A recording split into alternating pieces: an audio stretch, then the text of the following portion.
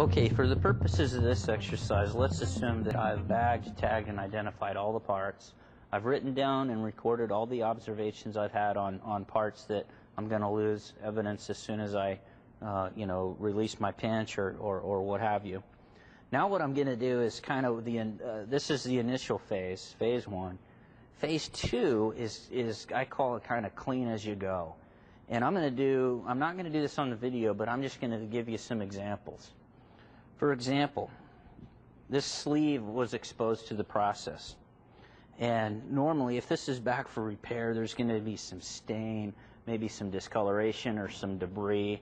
And I want to characterize that debris. The wrong thing is to write down there was debris. What I want to do is, remember I've indexed this with my line. I can call that my 12 o'clock point, say from the sleeve end, from the driver end. I'll leave that to you. But what I can do is say there's debris at 11 o'clock, so many millimeters from the end, and then I want to characterize it. And the way I do that is it hard and crusty? Sometimes what I'll do is I'll put it in the bead blaster, and I won't bead blast the whole part. What I'll do is I'll bead blast a stripe right across there, because I want to see, A, how easily does it come off? Is there shiny material underneath, or are there corrosion products? Meaning, is it removing material? So those are some of the things I'll do. I might dip a sleeve halfway in a wash tank overnight and pull it out and see, there was staining, but half of it was easily removed with wash water.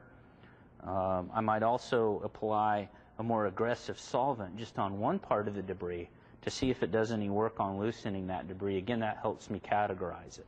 And I'll document all that. I'll say I used, this type of solvent, for 10 minutes, and then I'll take a picture and I'll say, then it looked like this. And then I actually put it in the wash tank and I scrubbed it really hard. Then you take a picture and say, now it looks like this. Okay, you're taking the customer through that process. I will do the same thing with seal faces.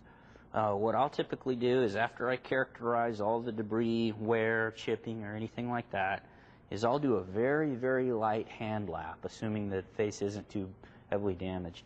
And then I'll clean it up and I'll look and I'll say, okay, I'll look at it under an optical flat and say, all right, there was some phonographing in distress, but it was only, say, 2 or 3 light bands deep.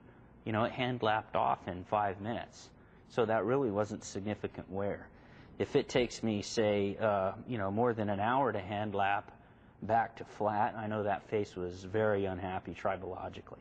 And sometimes I'll photograph as I go with seal faces. I know that's hard, but you need to document it as you go.